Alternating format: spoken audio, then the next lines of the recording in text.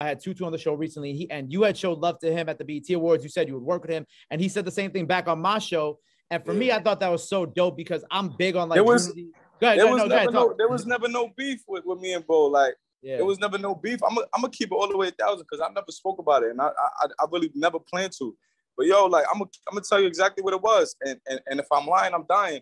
And you could ask DJ Stacks at Real DJ Stacks from Staten Island. I sent him a screenshot of Tutu hitting me to do a feature. He was like, yo, let's work. You know what I'm saying?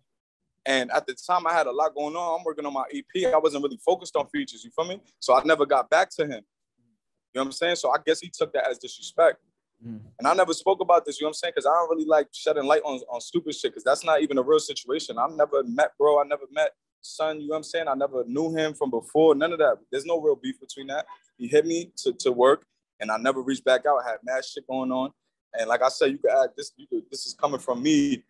This is coming from DJ Stacks. DJ Stacks probably still has the screenshot. I sent it to him like, yo, like, look who want to work. You feel me? And I never reached back out to him, whatever. And I guess he took it as disrespect. Like, oh, like, he ain't respect where I was coming from. I like, bro, it was nothing like that. But like I said, that's not no real beef, bro. Like, I don't even consider that a real problem. You feel me? But like I said, I'm willing to work with whoever willing to work with me. So it is what it is. I'm doing my thing. I don't really need nobody. I'm straight. I'm chilling. I'm in my own lane. Like,